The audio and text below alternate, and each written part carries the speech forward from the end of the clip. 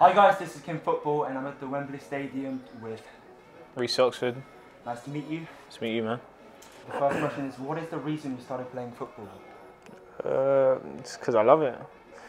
The reason why most footballers will start playing football is because they love it, really. Do you have any specific food before the game? Food? Yeah. We have pre-match before the game and it's really just pasta, egg and chicken, really. The stuff that will get us going. Ronaldo or Messi? I would say Messi, but if you wanted to build a player, you would build Ronaldo because he's 6 foot, strong, he can jump, shoot. But Messi's just raw, like talent. You won't get that. How do you deal with the pressure before and before a match? I'll try not to think about the match too much. Just listen to my music and just zone out, really. But when I get on the pitch, that's when I start thinking about it. What's your goal in the long term?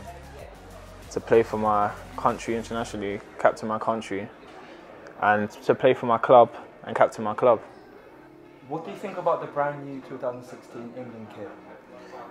Feels good. I haven't really... Yeah, this one, it feels good, comfortable. And yeah, I can't wait to wear it.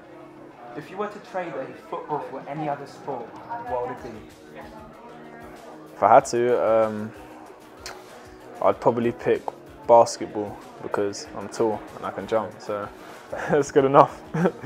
One football moment you can never forget during your career? My Premier League debut against Arsenal. Just probably the biggest game I've played. And to start that game, first game of the season against Arsenal. What could you wish of? How did it feel after the game?